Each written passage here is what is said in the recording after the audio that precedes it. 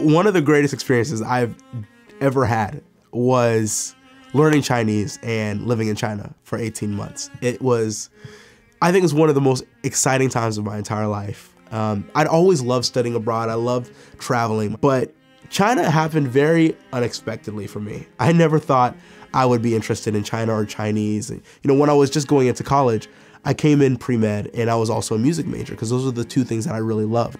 And China kind of hit me like a train. In 2006, the president of China, the former president, Hu Jintao, he invited 100 Yale students to go to China and meet him personally. And I was one of 12 freshmen that got selected for that trip. It was the summer that happened after my freshman year of college. And it completely changed my life.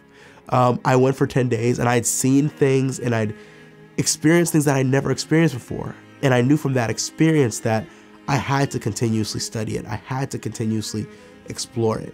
So starting my sophomore year of college, I decided to start studying Chinese. And my sophomore spring and that summer, I stayed in China for 6 consecutive months and studied Chinese at Peking University. And those 6 months were so cool because one, you know, the Olympics were happening and Beijing was just preparing for the Olympics. So I remember the summer, you could see from my window the opening ceremony, and you could see all the fireworks just lighting up the sky from the bird's nest. And it's just one of those experiences that you'll never forget, you know? And and studying the language is very, very difficult, mind you, because, you know, there are tones in the language, and early on, I would really mess those up. You know, and I'll never forget one of the experiences where I was sitting on a bus, and I was sitting next to this girl, and I started just having a conversation with her. And what I thought I said was, 如果你有一个问题，你可以问我. So now, 问, that's a word that means to ask. 吻, that means to kiss. So I actually said, 如果你有一个问题，你可以问我. Which means if you have a question, you can kiss me rather than you can ask me. And she looked at me on the bus, stared at me for a second, and then she slapped me in front of everybody on that bus. And my Chinese friends were all laughing at me. And I realized that I made a mistake, and they taught me that mistake. And from there on out, I really paid attention to my tones because I didn't want to get slapped ever again. You know, after I came back from China, I decided during my junior year that I was going to switch my major to East Asian Studies, and that I wanted to study Chinese more full time. So I took the year off after my junior year and lived in China to just explore China, explore Chinese more in depth.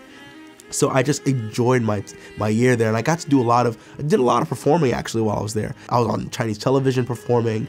I did a lot of stuff at the State Department, and I think it just set up the stage for me to do a lot of the stuff that I'm doing now with music. You know, studying Chinese, you have to understand the fundamentals before you're able to just go out into the street and really start talking to people and have real conversations.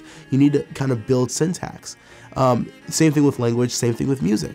You know, if you want to be a great jazz player, you have to understand jazz chords before you can go off and start improvising and start understanding what people are truly trying to say and understand the language. And that was really important to me because I think with what I'm doing with beatboxing and cello playing and kind of the skills that I've gained, I'm trying to use this musical knowledge to speak a language. Once you start mastering the language and you start to talk to people, at the end of the day, you realize that everybody is human and everybody worries about the same things. You know, parents still wonder in Italy and in China and in America whether their child is going to go to college, whether their child is going to be safe, whether they're going to have social lives, whether they're going to have careers. It's something that we as humans fundamentally worry about and think about. Everybody has a different, I think, cultural understanding, but music can still break through all those barriers. So I'm going to continuously just explore and experience things so I can understand how my music can translate to a wider audience.